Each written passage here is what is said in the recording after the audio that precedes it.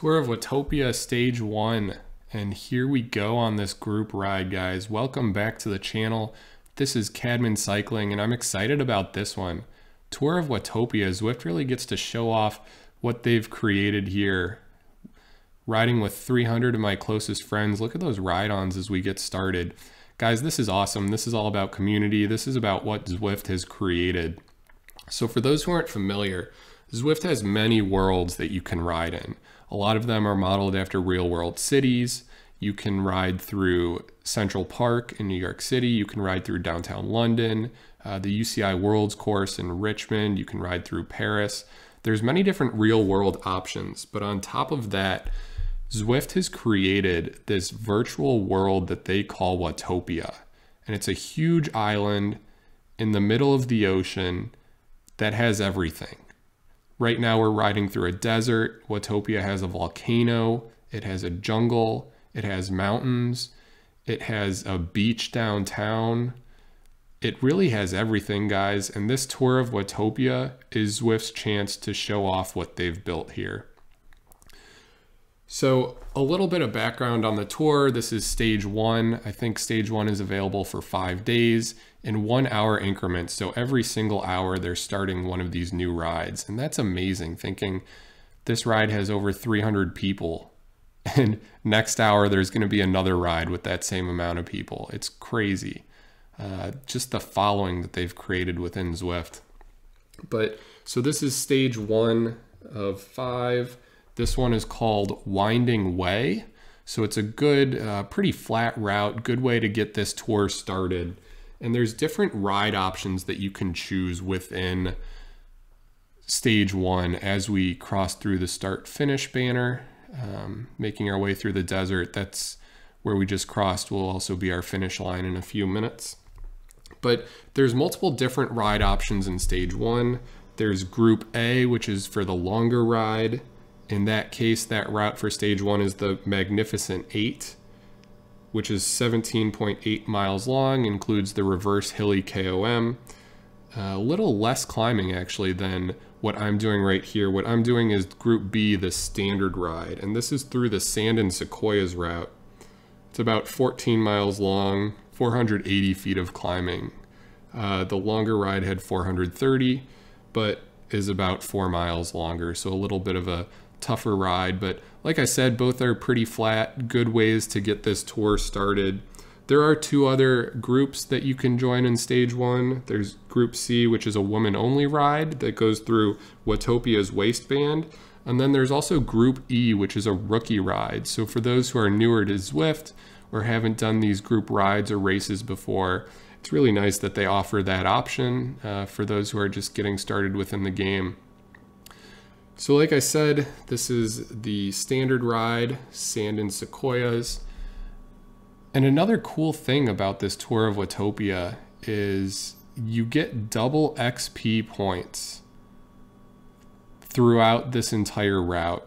So generally, when you finish each mile, I believe you receive 30 XP points. In this case, during this ride, I'll be receiving 60. Same thing goes for those on the metric system. I think 20 XP points each kilometer now goes to 40 XP points. So if you're trying to level up, this is a great way to do it. Getting to ride through the Tour of Watopia with so many other riders. And just a little bit more about the route. There's one KOM that we just started here. It's called the Titans Grove KOM. 1.6 miles long, 2.2% grade. So really, the first half of the route was all flat going through the desert. We passed through the Fuego Flats Sprint twice, so that's where we kind of started going through that banner, and then that will also be the final sprint to the finish. And then just after the halfway point is where we hit this KOM. Not too tough, a little punchy. As we're going through this Titans Grove area, there's a lot of rollers, so it really helps to understand how to ride those and carry the momentum on the downhill to take you most of the way up the next roller. But before this, joining this group ride, I had already completed a race, so I was kind of on tired legs a little bit, just enjoying myself here, trying to be part of this tour and join this stage. I mean, almost 400 people. It's amazing what Zwift has become. And this is really such a great chance for them to show off everything they have. So here we're getting close to the top of the KOM, just over 4 miles left. So stage 1 is available for a couple more days, but looking forward, stage 2 is next. It will start over the weekend. And just as I got to the top of that KOM, I did make a little bit of a mistake here, as I have a few guys in front of me. I catch them. I think I want to draft off them as we're going down. This is kind of the descent after that KOM at -5% grade. And I kind of try to do a super tuck. You can see no more RPMs, no more watts. Hoping I can draft off them, but just the elevation wasn't enough here. So I was kind of being lazy, tired after that long KOM, but I ended up getting dropped here. So again, it's just a group ride. It's all for fun. People still take it seriously though, and I'm definitely also putting out as much effort as I can.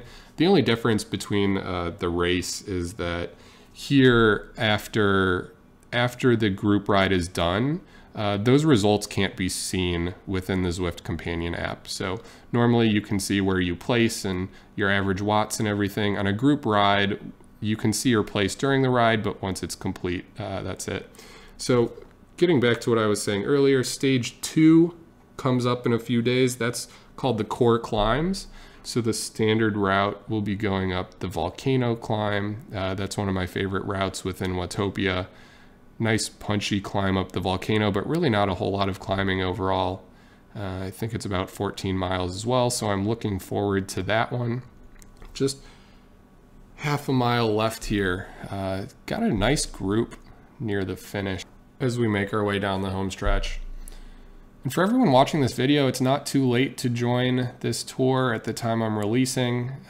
There's still a couple days in stage 1, but also if you miss a stage, there is a makeup week at the end, so you can make up any of the stages you miss, just so you can get all 5 complete. So they're really helping everyone work with everyone's schedule. So here we are, 0.2 miles left. Again, not a race, but everyone's competitive at the end. This one guy goes off the front. Everyone else is kind of slow to go, so I'm kind of hanging back. But then eventually I'll push it, put in some watts, see if I can catch this guy. Again, I had done a race earlier, so not quite the watts output that I would like to see, but enough to end at the start of at the front of that group, albeit in 200th place. But guys, this one was a lot of fun. I enjoyed it. Can't wait for stage 2. As always, thanks for listening. This is Cadman Cycling, and I'll see you guys on the next one. Bye.